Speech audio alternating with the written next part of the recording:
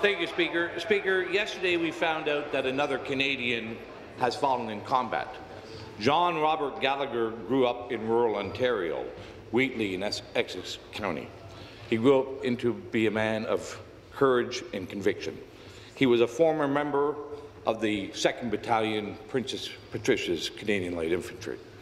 He left the safety and security of Canada and volunteered to help defend women and children in Syria and Iraq from the tyranny of IS. I would like to recognize, and I'm sure this House would like to recognize, both his courage and his virtue and express our condolences to John Gallagher's family. Thank you.